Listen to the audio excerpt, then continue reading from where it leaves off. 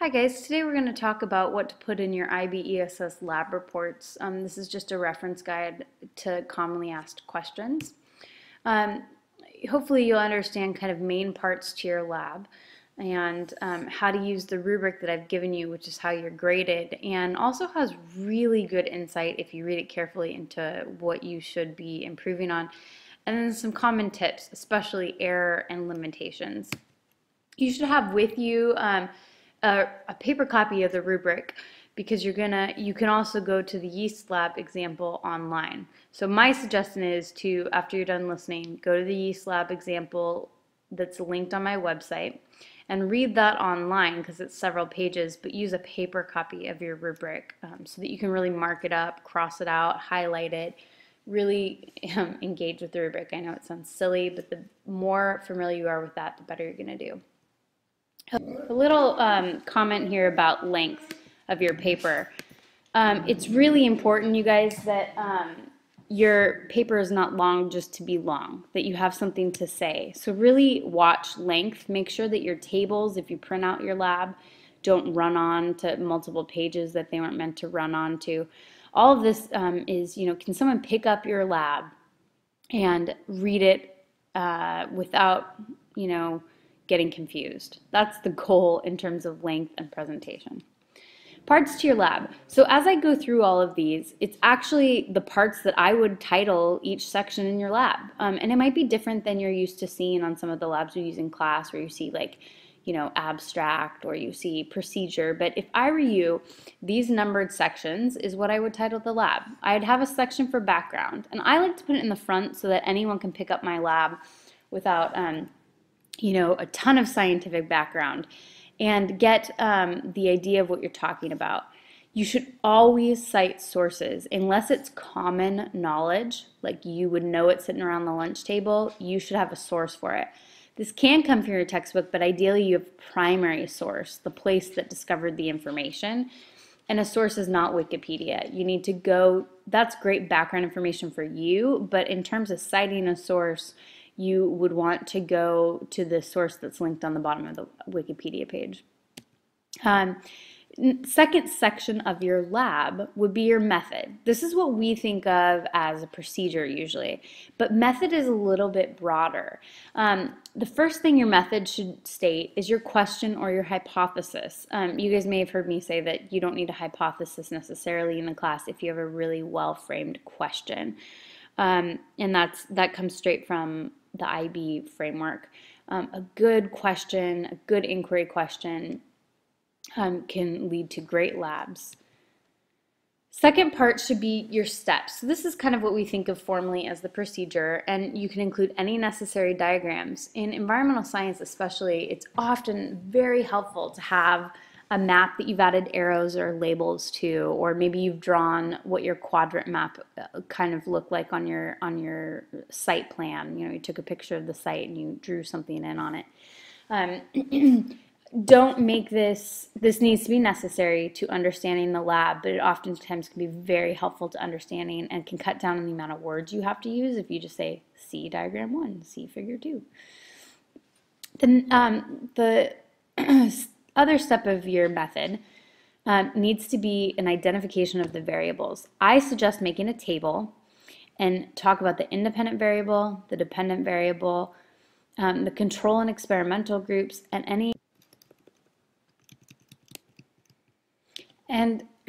any controlled variables that you had to hold constant.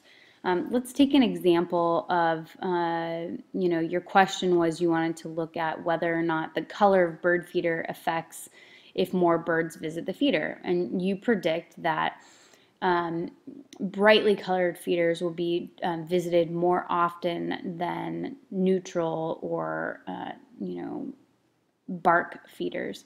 So your independent variable is the color of the feeder. Your dependent variable is how much seed is missing every day from the bird feeder. Well, you're going to have to hold a lot of variables constant to make sure you're just testing color, right? You're going to use the same kind of seed in every feeder. You're going to put it in a similar environment. What is that environment? Next to a tree, away from a tree? You're going to want to put it out for the same duration of time and, you know, have relatively similarly sized feeders. So all these things that you're going to keep constant, you should have a solid handful for every lab that is very specific to your lab. So far you have the background, the method, and the third part is going to be data. You will want an area for tables, and I like to start data collection with this, just data, and you're going to have table 1, table 2, however many tables you need. A note though, in tables you are always trying to balance showing information on one hand and having it be easy to understand on the other. I see tables every year that I can't read. I literally can't find the information that is trying to be conveyed. So please, you know, label your tables well and then take a step back from them and say, can someone that doesn't know what I'm talking about read this? Leave room in your tables or create a separate table for calculations.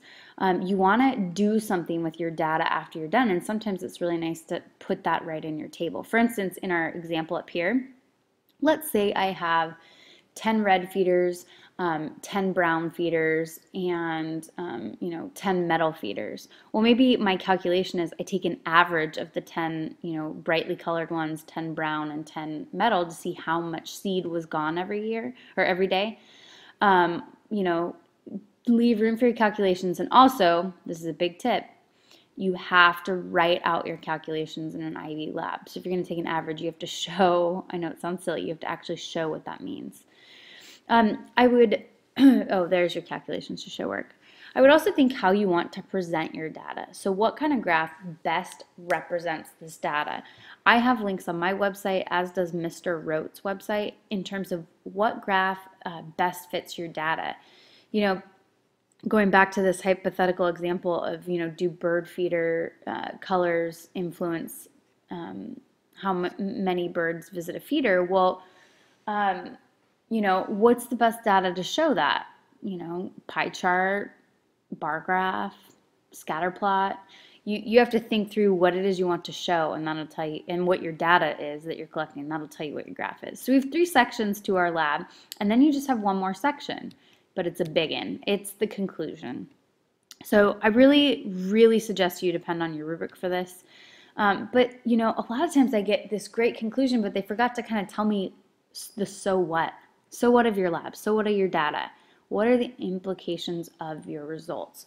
You always want to start by referencing the data. Maybe it wasn't what you predicted, so you have to say, you know, talk about that a little bit. But always start with your data and then tell me, so what? Well, birds visited the brown feeder, you know, 10 times more often than the other 2 feeders. Well, if you're trying to restore bird habitat, maybe, you know, you could use this in your findings. Or, you know, if you're trying to get birds on campus, you know, maybe you can use this in your findings. Also, no conclusion is complete without a discussion of the error and limitations in your lab. So every well-designed lab is still going to have a little bit of error and a little bit of limitation. Let's take my hypothetical example here. Maybe, you know, you could only do this during the months of January and February. Well, there's a lot of birds that aren't present in our area in January and February, so you're only going to get the winter birds. Maybe in your lab, you know, you were limited in how many trials you could run, and you wanted more trials. There are 2 types of error that are really important to remember. The first is, you know, kind of the precision or instrumental error. And, you know, that's always going to be present. But the second is in the design. You know, what could have been designed differently about your method to prevent error? And there needs to be hearty discussion about that. Let's take a look at your rubric. So get this out really quick, and let's take a look at where these 4 sections of your lab are, so you know where to get help when you're completing it. Your background is important to the reader, but in terms of the IB rubric, it's not super important, and it's just this little section down here. Discussion is clear and well-reasoned, showing an understanding of the context and the results. Okay, so you need to have some kind of prediction of what you were going to find, and the background that makes this worthwhile. Let's talk about method. Well, method is a huge part of the IB lab in ESS. So the entire first section, planning a method, is for the method. And where it says 0, don't focus on that. 1 and 2 is where you want to aim. You want to be up here, okay? So first you want to focus problem or question that identifies all the variables. That's where your table comes in handy. Okay. You need to control for all the variables, okay? And so if you control for some, but there's clearly some that we're missing, then you're going to end up in the 1 category. For instance, sometimes I just have people, like in that feeder example, set out 1 red one, 1 brown one, and 1 metal one. Well, that's not, enough information, and that gets to the third aspect here, sufficient data. You have to collect a lot of data. You need to have a lot of trials or a lot of replicates. And so, in the field, this can be really hard because you have to visit the site and it's really time intensive. So think about that when you're designing your lab, that you can get enough data that you can run calculations. Okay, so pay really close attention to this. Let's look at the last piece here. We talked about both of those. Okay, so here's data collection. It's pretty extensive. Here's your raw data, and this is just that you have, that you have quantitative or numbered data, but that you don't forget your qualitative data. What was the weather like when you were outside looking at your bird feeders? Did that influence the results? And don't forget your units. If you forget your units, you're automatically bumped down into the 1 category. Okay. Processing data. What did you do in terms of calculations to look at the data or what it means? Also, there's links on my website how to use sig figs if you're not familiar with that. And presenting the data. Oftentimes, this is going to be a graph. Occasionally, it could be something else like a data table of processed results or something. And then we're going to look at conclusions, which is this section down here. So it's a really important part of your lab, and it's these 2 boxes under evaluation and conclusion. Do you see how weaknesses and limitations is its own category? It's really important. Both in practice, like I see human error so many times on people's labs. Yeah, that's expected to be there. There's going to be a little bit of human or instrumental error, and you'll have a margin in that. But what could be done to your method to make it better? And then lastly, what does your data say? What's the so what? And you have to use the figures and numbers. Don't just say the data shows. Give me exact figures and important parts from your data